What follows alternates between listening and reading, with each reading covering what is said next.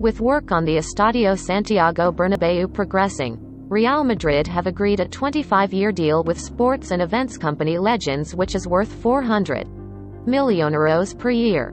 The agreement is with one of the leading organizations in the sector, who work alongside some of the world's biggest venues. According to Voz Populi, the deal will allow the U.S. company to use up to 20% of the exploitation of the stadium, adding to their impressive portfolio. The stadium is already designed to be used for football, but also for the women's team and basketball. Nuevo video para que se ilusionen los madridistas, así luce el Bernabéu en su última actualización. More than a stadium. Sport won't be the only activity at the stadium, which is expected to be completed by early 2023. The stadium building work will cost a total of €800 to €900 million, but the club expect to bring in increased income to pay off the costs.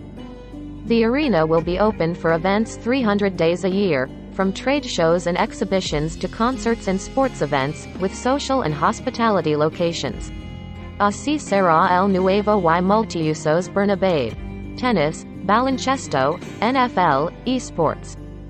There will also be a skywalk around the stadium, with some of Spain's biggest restaurateurs invited to make proposals for those spaces. New VIP zones will also have over 25,000 square meters to set Real Madrid at the forefront of the sector.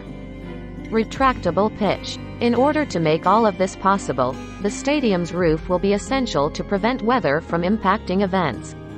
Así funciona el espectacular sistema retráctil del césped del nuevo Santiago Bernabéu. Also key is the retractable turf, which will mean that Real Madrid will no longer need to reject events in order to protect the playing surface. It also expands the stadium's capacity to 100,000 spectators for music concerts or other events.